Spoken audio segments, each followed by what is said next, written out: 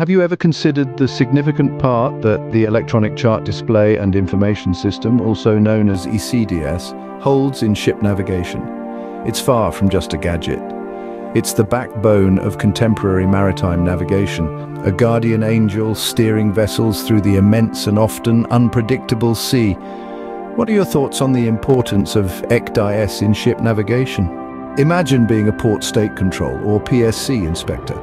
Your job, among many, is to ensure that the ECDIS on board a ship complies with all relevant regulations and standards. It's a task of utmost importance and one that requires meticulous attention to detail.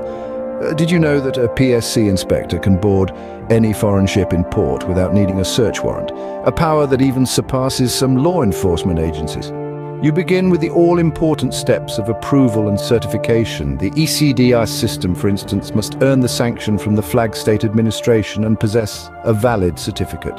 Imagine the Titanic, a real-life example where approval and certification were crucial. Had there been a stringent system of approval and certification, the disaster might have been averted.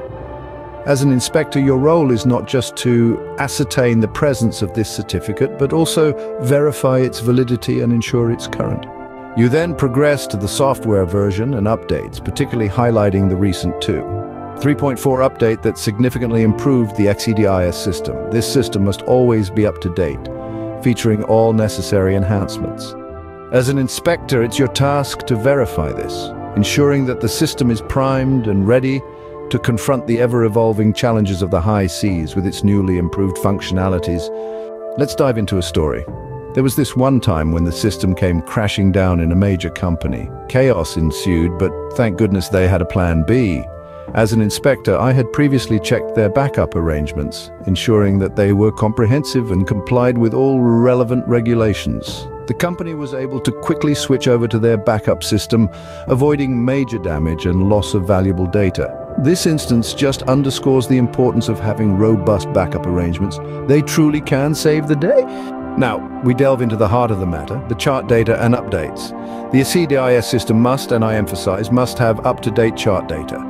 Remember the Titanic disaster in 1912? It was a catastrophic demonstration of what can happen when navigation is based on outdated or inaccurate data. So, as an inspector, it becomes your solemn duty to ensure that the charts are valid and that all necessary updates have been installed. The importance of this task cannot be overstated. The display and presentation of the ECDIS system should be as flawless as a Broadway show. It should meet the relevant performance standards. The information must be as clear and easy to comprehend as a picture book. As the director backstage, also known as the inspector, it's your responsibility to ensure that this grand performance is up to the mark. The ECDIS system should also have alarms and alerts to caution the crew of imminent dangers. Picture this: a dense fog envelops a vessel. The visibility is next to nothing. Suddenly the ECDIS alarm blares, alerting the crew to an unseen iceberg lurking in the distance. It was these very alarms and alerts that saved the ship from a catastrophic collision, thus proving to be the unsung heroes of the night. As the watchful inspector, you are responsible for ensuring that these lifesavers are functioning correctly and are set to suitable levels. ECDIS training has proven its importance, and one shining example is that of crew member Johnson. Johnson had always been somewhat tech-averse, so when the time came for training on the ECDIS system, he was apprehensive, but he committed to the training and the results were nothing short of remarkable. His understanding and handling of the system improved drastically, boosting his confidence and performance. As an inspector, part of my role is to ensure that the crew members receive adequate training. In Johnson's case, his newfound competence in using the system attests to the power of effective training. Finally, you delve into the maintenance and testing records of the ECDIS system.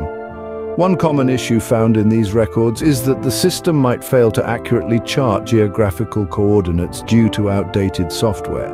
This is of utmost importance because a properly maintained and tested ECDIS system is essential to ensure its correct functioning. To avoid such issues, regular software updates should be prioritized and implemented. As a diligent inspector, you ensure that these records are not only up to date, but also accurately reflect that any defects or issues, like the one mentioned, have been promptly and properly addressed. Overall, the PSC inspector will examine whether the ECDIS system adheres to pertinent regulations and standards, and if it is well managed and properly utilized for the purpose of safe and efficient navigation. In conclusion, we must remember that the safety of the ship is the safety of all, for there is no bounty greater than life at sea, nor disaster worse than a sea unguarded. Thank you for watching, and I wish you a bon voyage and safe travels. I hope you found this information helpful, and I look forward to seeing you in the next video. Until then, take care and have a great journey.